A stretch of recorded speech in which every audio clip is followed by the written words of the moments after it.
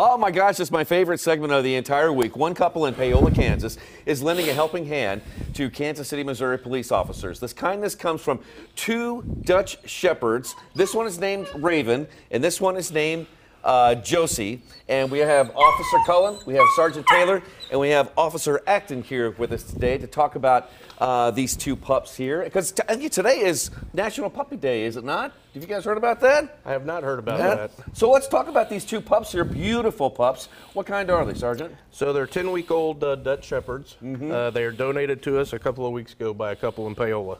Yeah? So, Officer Cullen, how has Raven been getting along at the house here? Have you been introducing Raven to the kids? And she's doing well. I bet the kids got her trained probably already, right? Kids are already teaching her how to sit. They're ahead of the game. Yeah? They're helping me out. You're going to be the handler for Raven, right? That's right. Okay. And what about Josie? How's Josie been early on? She's been doing well. She's, yeah? You know, has the puppy issues. But. Yeah.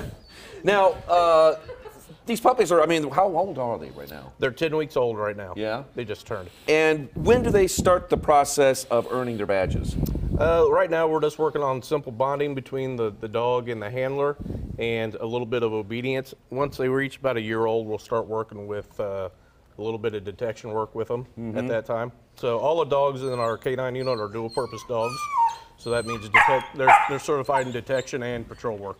Oh, okay.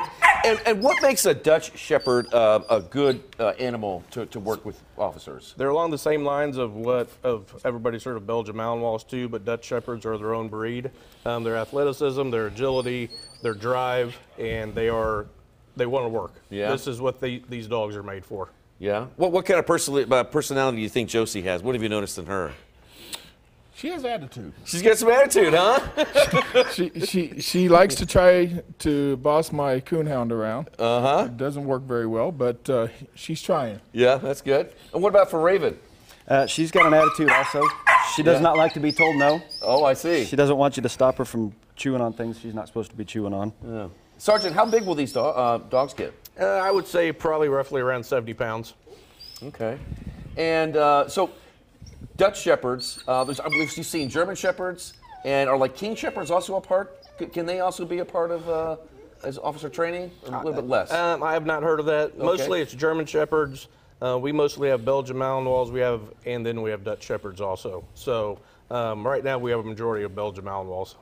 Gosh. All right. And give us an idea about how Josie might be able to help you out there and about. If you're called to the scene for something, what kind of job would Josie do in a situation to help you guys out? Right now, I'm fostering the dog because I have a working dog already that I won't be taking her once she's reached a year and a half. Okay. But as a patrol dog, depending on whether she ends up being a narcotics or a bomb dog, for the odors, she will be able to track articles.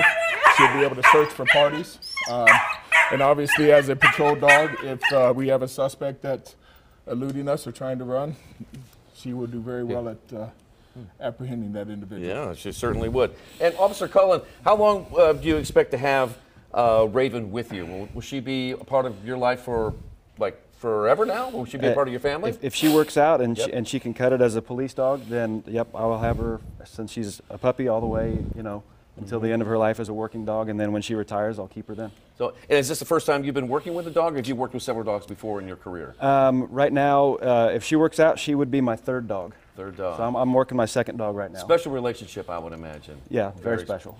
Okay. Gosh. Well, hey, I want to thank these three humans up here on stage for your service to the community. We thank you. And hey, you two, pipe down, will you? Just calm down. You'll get a treat here in just a second. So thank you guys for coming in. Thank you. Best segment of the week, you guys.